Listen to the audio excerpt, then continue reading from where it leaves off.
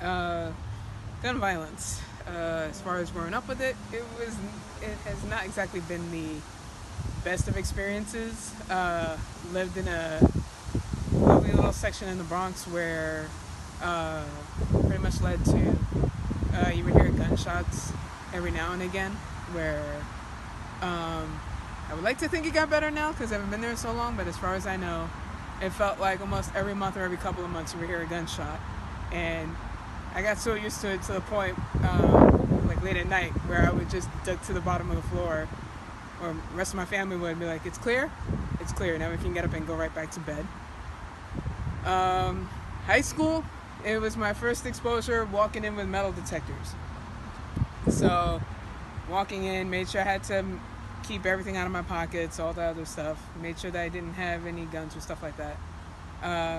There was even a moment, well, this is more of a gang thing, but also, I guess, like, gun concern, too, where for Halloween, it was the emptiest I've ever seen my high school because there were rumors that there were going to be bloods coming by our school and shooting up the school on Halloween.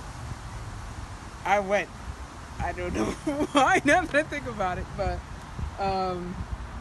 aside from that, I'm really not the biggest fan of gun violence. I hate seeing that it's actually gotten worse, especially with the whole thoughts and prayers thing, because personally, thoughts and prayers mean nothing if nothing is done about it after that.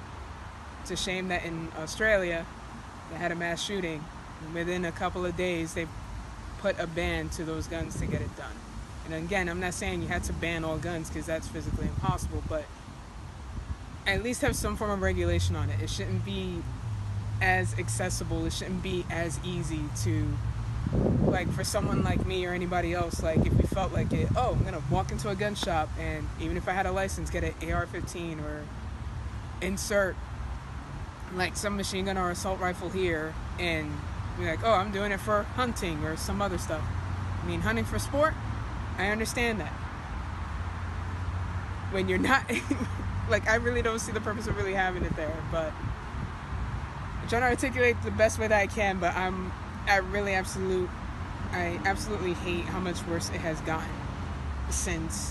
from the time that I've grown up, because I feel like it has gotten a lot worse. I shouldn't have to feel like no matter where I go to, that there's a possibility that some person, either because they're disgruntled or mental illness, or I don't know exactly what the situation is, or because they feel like they got spurned because of their lover. I don't know what their excuse is, but then they're like, well, fuck it, I'm going to take it out on everybody else just because I feel like it. Because if I feel this way, everybody else should feel my pain. And I feel like funds should just go to something a lot more prevalent than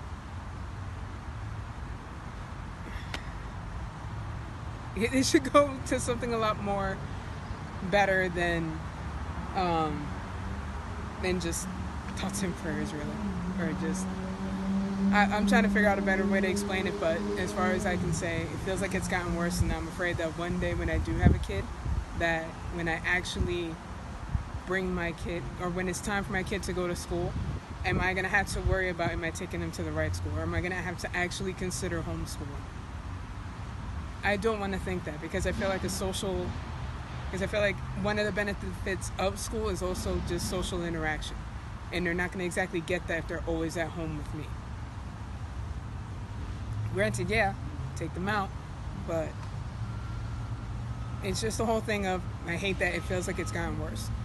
I feel like even recently we had a shooting in Colorado, and again, thoughts and prayers, but nothing was done.